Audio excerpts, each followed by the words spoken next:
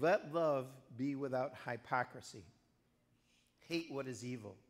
Cleave to what is good. Be devoted to one another with brotherly love. Prefer one another in honor. Do not be lazy in diligence. Be fervent in spirit. Serve the Lord. Rejoice in hope. Be patient in suffering. Persevere in prayer. Contribute to the needs of the saints.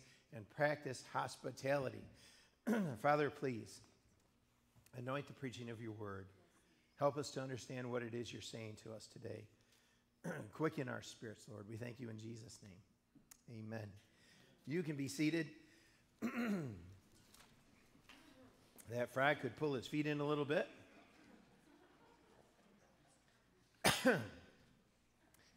How many of you have ever created a laundry list?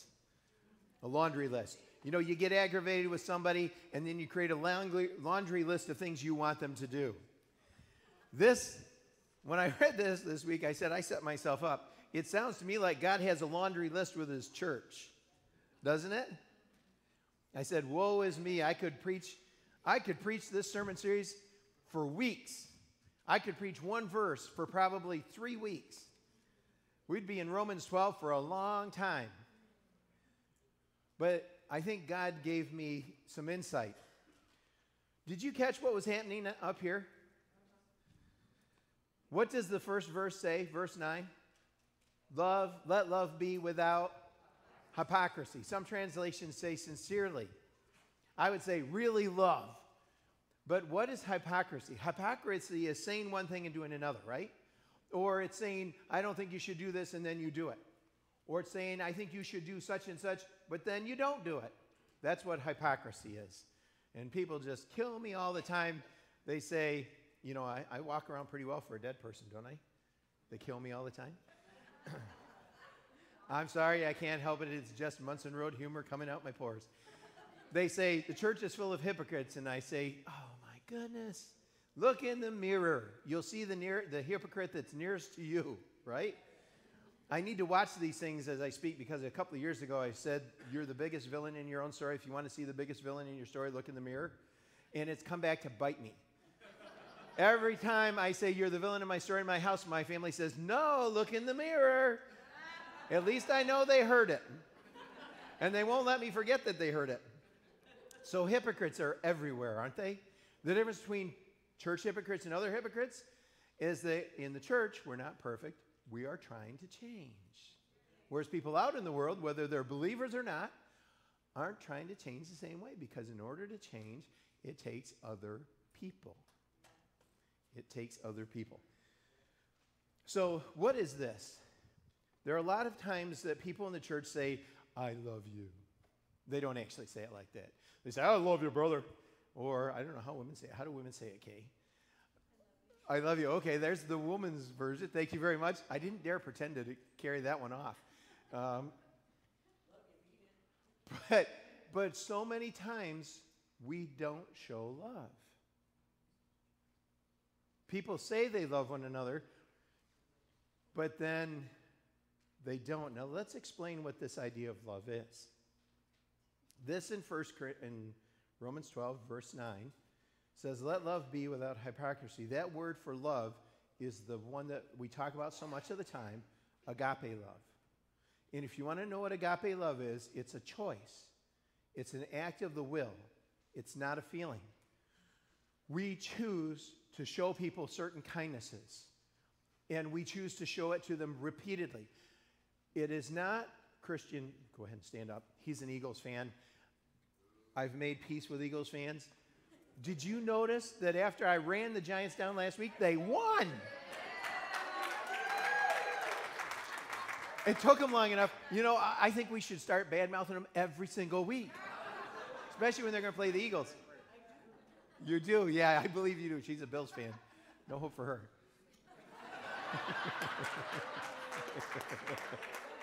So, you know, this is what a lot of times it looks like. You know, man, I love you. But then I go and I say, hey, guys, I'm an Eagles fan. He'll never amount to anything. I'm sorry. You know, you just have to. You know, we talk badly about people. Well, and when we're face to face, we make it sound like we're loving. But then how do we show it? Thank you, brother. And I do, you're precious. And actually, I'm starting to like the Eagles. I like their quarterback, but I'll never convert. Agape love, 1 Corinthians 13, verses 4 through 8 says, love, and I love the NIV, it says, love hopes all things, believes all things, trusts all things, endures all things. Love never fails. That's a choice. So Romans 12:9 is saying, let love, this choice, be without hypocrisy. Let it be sincere. What does it look like? This is what it doesn't look like. Saying that we love someone, and then we won't spend time with them. Saying that we love someone, but we're not going to work with them. We're not going to help them. We're not going to serve. What does love look like? God, the point is really clear. God tells us, you and I, that we must love one another. Remember the first 3 sermons of the series so far. First week was present your bodies as living sacrifices, which means total surrender of all we are, all we do, all we think. We don't become robots, but we surrender our lives to Him. The next week was, don't be conformed any longer to the world, but be renewed, be transformed through the renewing of our mind, so we become more like Jesus. And last week was, serve the body. Serve the body. But the theme for the whole series, do you remember what the theme for the whole series is? We need one another. Would you say it with me? We need one another. We need one another. Oh, come on. Are you going to leave me out there hanging and cut the limb off? Come on. We need one another. Oh, come on. We need one another. Pretend it's a political chant, okay? We need one another. We need one another. We need one another. Because if we believe we need one another, we're more willing to serve in one of those 7 gifts or some combination of those gifts we talked about last week. We really do need one another. If we understand that we need one another, and not only do we need one another, but we understand that we are members of one another. We're individuals. Oops, I just tipped something over that had a lot of weight. I can just get into trouble no matter where I go. We are connected. We are connected to other believers. We don't have a choice. And so there's a sense of ownership. There's a sense of responsibility that is mentioned in Romans 12 that we cannot escape. And hence, we need one another. We need to serve one another. But now God tells us, really, really love one another. Could you say that? Really, I need to. Really. Now look at your neighbor. Say you.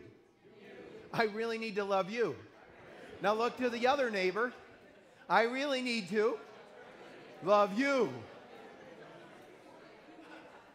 Sermon's all done. We can go home. We can have barbecue. That's the main point. But let's talk about how to do it. How to love. When you look at these verses, there are so many things to do. Literally, I could preach these series of verses for weeks. But I boiled it down to 4 attitudes. I believe you can summarize the majority of these verses in 4 attitudes. Something you and I choose to do, and if we choose to have that attitude, we will be displaying Christian love. And the way you can remember this is H, D, P, C. Now say it quicker. HD. What's that sound like? High definition, right? PC. Don't think political correctness. PC is something good in this case.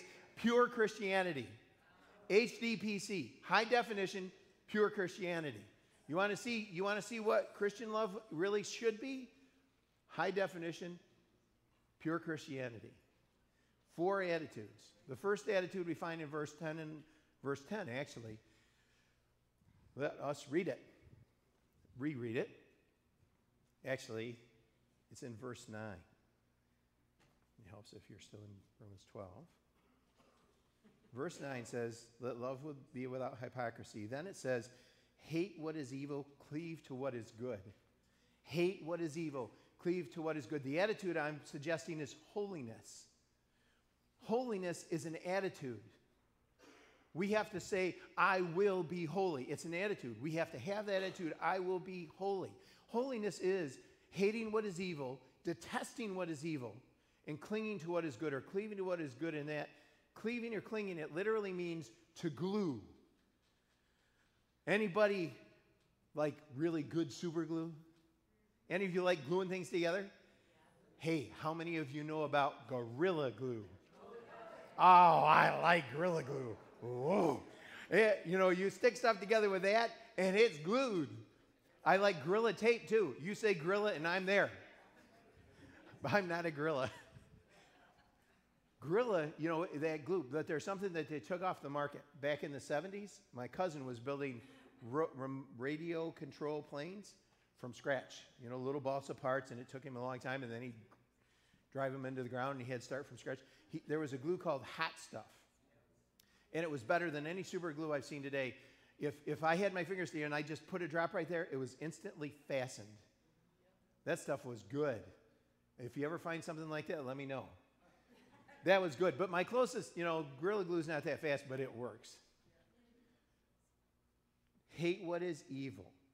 Cling to what is good is an attitude of holiness. Why is it so very important? Because when I come through those doors on a Sunday morning or any day of the week, or I have contact with you any day of the week, if I don't hate what is evil and I don't cleave to what is good, let's use my past.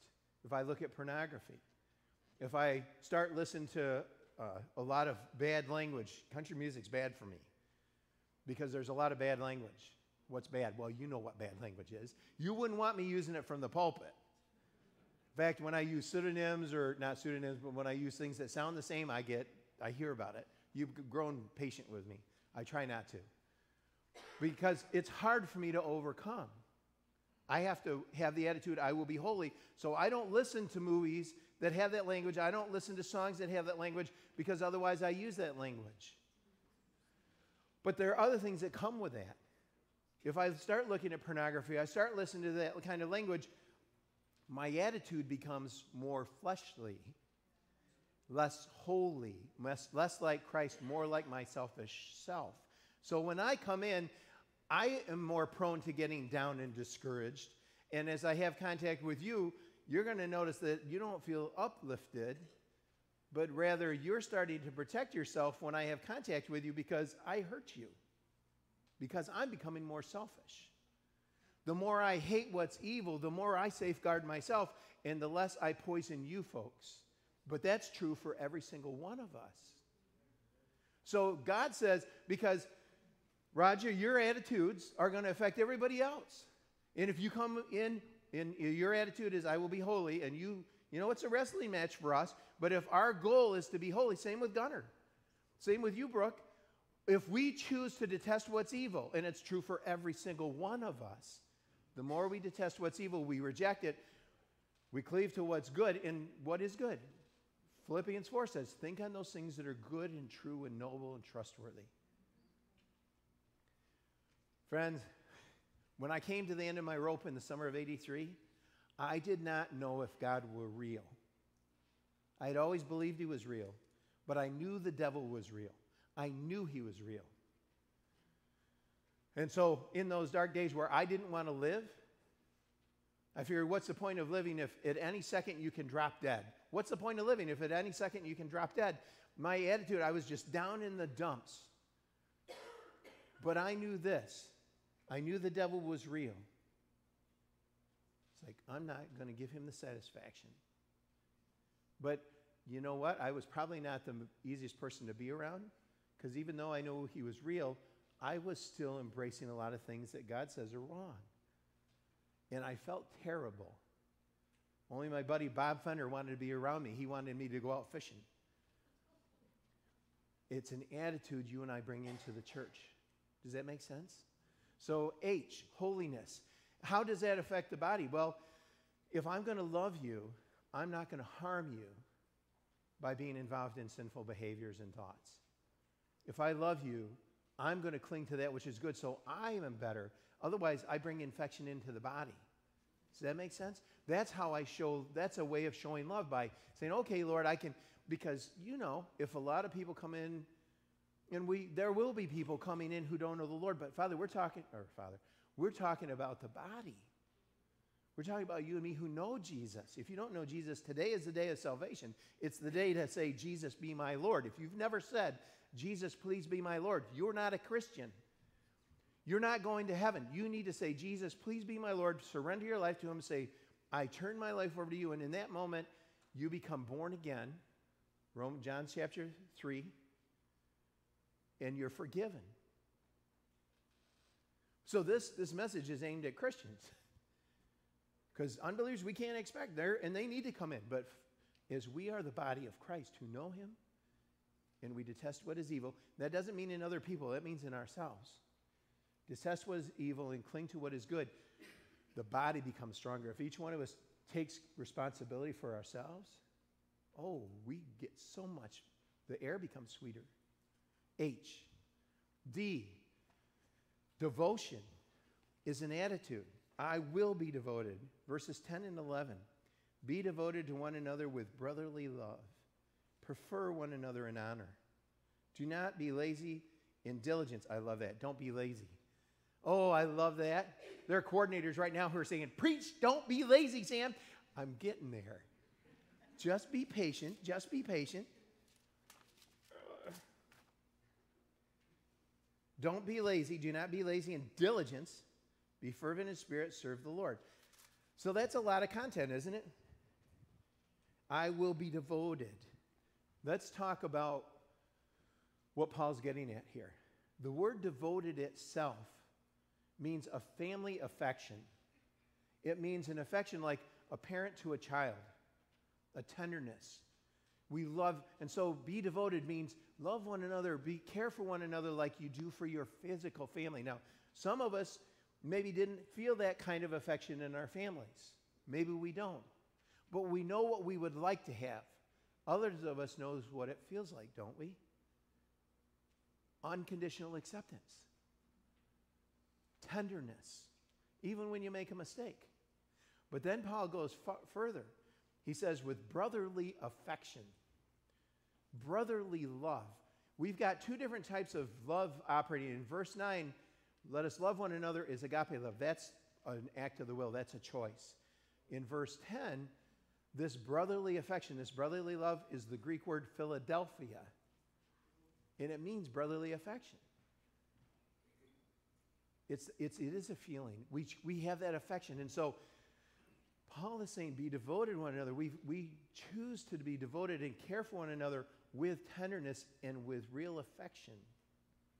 How do we do that? Do you see how if we can obey just that much command, do you see how it's easier to love with agape love? It's easier to show kindness to people and trust them and hope even when they're going through challenges if we genuinely feel for them? How do we get there? Two ways. The first, he says, prefer one another in honor. Prefer one another in honor. When I work through the languages and the words and what they mean, and I look through the New Living Translation and the Amplified Bible, this is what he's really saying. I will show you how highly I value you by placing you before myself. Paul is saying each of us needs to have this attitude where we are thinking and we are going to show others how highly we value them by placing them ahead of ourselves.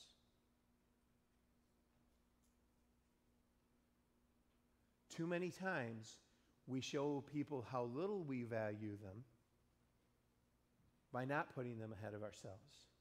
The examples that you saw in the two skits.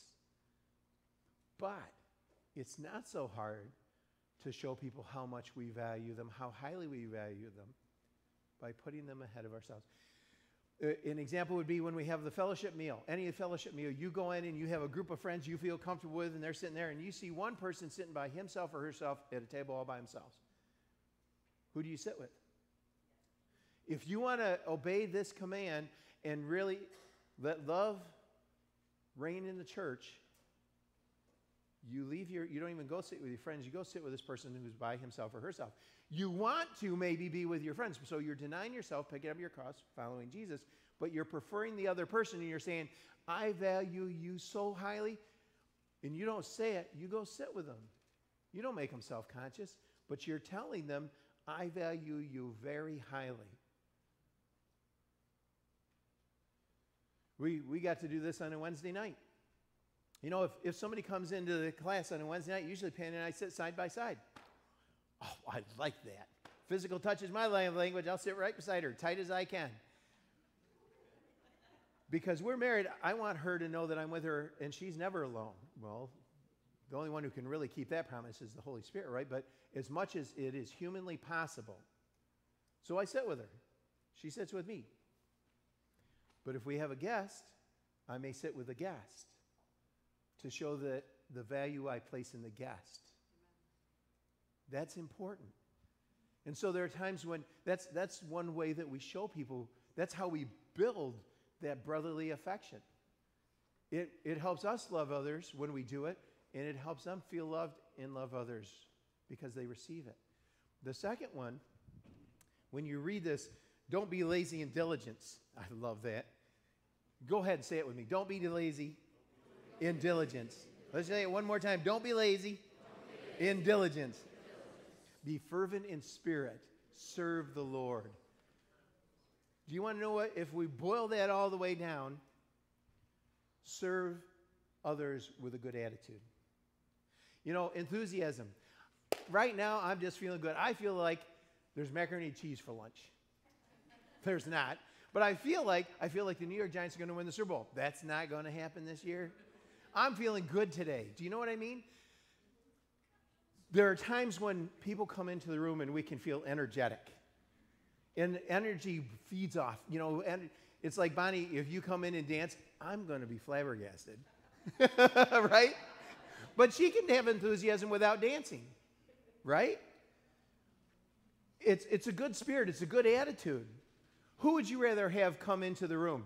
Somebody who, you know, and we're talking believers. We're not talking unbelievers. You know, if I come in, I'm like a black hole. Do you want to sit near me? No. Or some of us are monotone, flatline. Are we even alive? Right? Fervency in spirit, a good attitude. You know, I'm so glad to be here. I am honored to be able to be here and serve as your pastor. I'm honored to be able to speak this morning. I'm honored to be able to come and see you when you're in the hospital or sick. I'm honored when you come to want to talk about something in my office. It is a privilege. It is fun. It is wonderful to serve the Lord.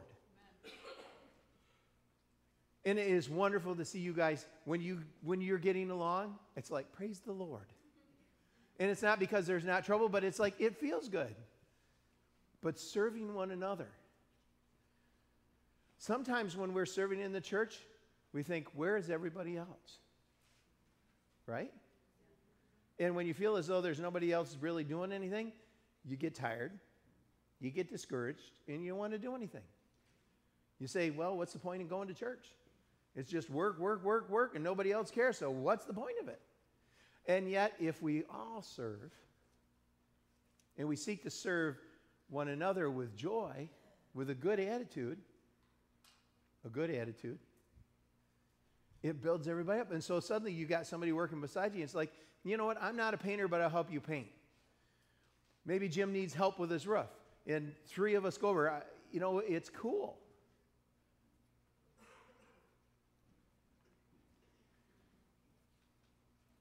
HD, holiness and devotion. I will be devoted to you. I will be devoted to you. That's a choice. I want to prefer you and show you how much I value you by preferring you over myself. And I'm going to serve you with a good attitude because it makes all our lives easier. There are people in the church who serve. I forgot to embarrass Jean Scott. You can tell her she got off lucky. But I'm going to embarrass Donna. She's devoted to the church. What's the church? She's not devoted to the building. She's not devoted to the pastor. She's devoted to the people here. She's devoted to us. I'm in one of those, and so I get to benefit because she's devoted to us. We're the church. So when she gets a call for somebody who needs food, she comes. When she knows there's a need, she shows up. If there's somebody who needs a word of encouragement, she does it. Jean Scott's the same way. She's been doing it for decades. You know, Jean Scott, when she could drive, would go and she'd do visitation. She'd take people. She'd cook meals. She'd bake cookies for me for a neighbor here at the church. But now I can call her any time of day or night and say, Jean, would you pray? She's devoted. She prefers other people. She puts our needs ahead of her own sometimes. Rather than sleep, she prays. And she'll call other prayer warriors. Folks, that builds us up. Doesn't it make you feel good to know there are people like that? Be people like that. Right? It's an attitude. It's a way we show one another that we love one another. Nursery needs workers. I don't know the needs right now, but nursery always needs workers. Give your workers' papers. Say, yeah, I'll prefer other people. I'll serve. Thank you, Lord. When you do that, you encourage Kay, not only Kay, but so many other people in the church, because the other laborers say, wow, I'm not in this alone. Being lonely gets tiring, doesn't it? Feeling like your own kind of runs you down just a little. What's the third? So HD, high definition, holiness, and devotion. P, perseverance. Go to verse 12. Rejoice in hope, be patient in suffering, persevere in prayer. Rejoice in hope, endure or be patient in suffering, persevere in prayer. If we're going to rejoice in hope, especially when things aren't going so easily, isn't that an attitude? If things have been going wrong in your life or there are challenges, to rejoice in hope, to rejoice. Oh, what do we rejoice in? What do we just rejoice with? Today I'm alive. There are people in here who are going through some really difficult things this season. We all can rejoice in hope. We can all endure in patience. We can all persevere in prayer. How do we do it? What's our hope? That tomorrow's a new day? Well, that's kind of, it's true. God's mercies are new every day. But if that's our hope, it's not going to last too long. That meal when I get home is going to be wonderful, and then you get home and you either didn't turn on the crock pot or it's overcooked. There goes your hope. Right? Our hope is in Jesus. Our hope is in Jesus. Hebrews 12:2. Fix your eyes on the author and perfecter of your faith. Our hope is in Jesus. What about Jesus?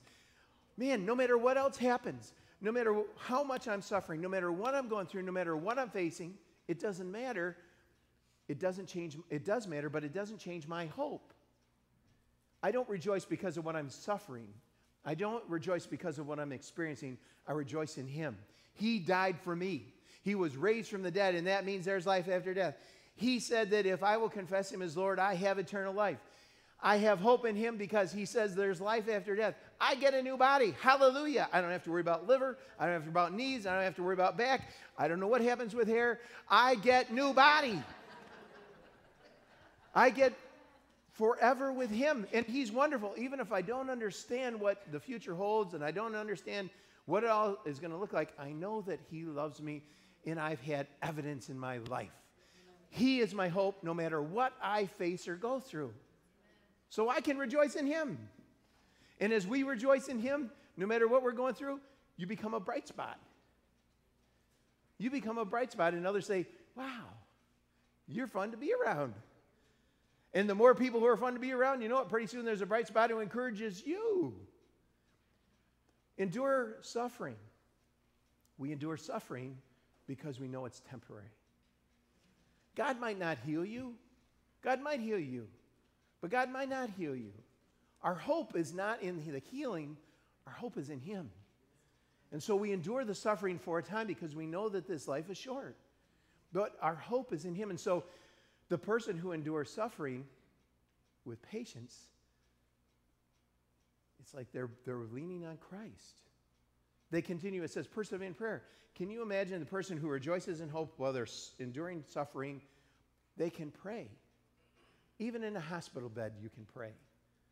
I'll tell people, I'll go to the hospital, and people are, they're struggling. It's like, and I don't say this, but one thing you can do is to get your mind off yourself, pray for another person's needs. Right? And you know what? You're living with yourself. There are some other people are praying for you. Don't be afraid to pray for others. One of the best examples I can think of, and I've said this repeatedly, but some of you knew Debbie Dan. Some of you never met Debbie Dan, but everyone needs to know the Debbie Dan. I've seen other people go through it, but she had breast cancer when we started attending the church in 99. She died a few years later. But what I saw in her was she rejoiced in the Lord. She was patient in suffering. She endured suffering, and she was a prayer warrior. She would pray. And she encouraged me. She encouraged so many people. She's an example of what can happen as we fix our eyes on the Lord and draw closer to Him. And I've seen that with more than just Debbie, where people who are in their last days or months or years, they're drawing closer to the Lord.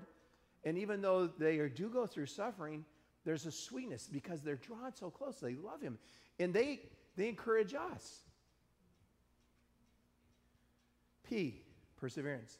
And C, he says, contribute to the needs of others. And what does he close with? Practice hospitality. Contribute to the needs of the saints and practice hospitality. And I would join those together and say caring. Caring. We know what it means to help with the needs of others. Sometimes, if the Garrows have some need, I can go over and I can help them fix the sink. Be careful because I'm not a plumber. But I might be able to help them with the sink. Maybe I can help. But maybe there's a bigger project and a group of us go over so I'm one of many people contributing to help. So we need to watch for those needs, and that's another way of serving. But hospitality. The Life Application Study Bible, I like it. And in the hospitality really means opening your door to strangers. Hospitality is not social entertaining. When someone is socially entertaining, the host is focusing on himself or herself. Well, I got to have the house clean. I want the food to be perfect. I've got to be in a good demeanor, even though I just kicked the dog and the dog bit me back and I burned half the roast and I had to go to the grocery store and get a new one. I have to be cheerful. Everything focuses on the host for social entertaining. But Christian hospitality focuses on the needs of the guests. Acceptance, nourishing food, a place to stay, a listening ear. Christian hospitality focuses on the needs of the guests. It doesn't mean that the house is clean. It means that you pay attention. And folks, the best example I can think of this, and I don't have names, but there have been people that I've gone to visit to encourage. Now I'll go and I visit, and I walk out more encouraged than I think. It's like, what happened here? I went to encourage them, and I feel better when I leave than when I went. How did that happen? Because you go in and you try to minister to somebody, and it's not like they're rejecting it. They're just tuned into you. So, yeah, they'll give me a piece of cheese, like a mouse, or a piece of pie, or maybe not. They ask how you're doing. They pray with you. They're focused on you. They want to make sure you're okay. And, Debbie was like that. My Aunt Margaret was like that. That's the gift of hospitality. And so when you leave, it's like, well, even though you went to minister to them, they ministered to you. It's like, wow, that's hospitality. But that's an attitude. Holiness is an attitude. I choose to be holy. Devotion is an attitude. I choose to be devoted to you. Perseverance is an attitude. I choose to not quit. Most of the time when we speak or we write, we're told, put things in a positive turn. Say, I'll keep going. But isn't there a place where it's important to say, I won't quit? And it means the same as I'll keep going. That time when the devil had me over the barrel in 83, I said, I won't do what he wants and commit suicide. I don't know if there is a real God, but I won't quit. That was without the Holy Spirit. Now with the Holy Spirit, it's like, okay, I'm going to persevere through the hard times or the good times because Jesus is with me. So what does this idea of love, agape love, look like? Holiness. It's an attitude of holiness so that I stay pure and the church stays pure. It's devotion. I will show you how important you are by putting you ahead of myself, and I will serve with a good attitude. It's persevering. No matter what happens, I will rejoice in the Lord, and I will be patient in suffering and not crying or wailing or gnashing my teeth or biting people when they come to me, which I can do all of. And I'll keep praying. And it's caring, helping people, trying to help meet their needs And, there is the gift of hospitality, but what Paul is calling us to here is something you and I choose to do. We can do no matter whether it's our gifting or not. Would you stand with me, please?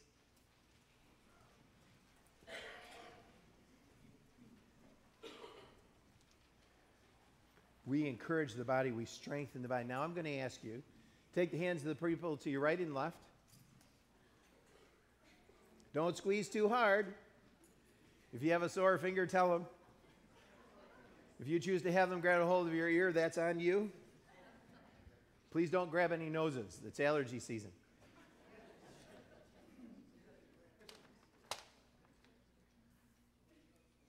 To obey what God has said is to really love one another. And to be able to pursue any of these attitudes or say, I will have this attitude, we must be born again.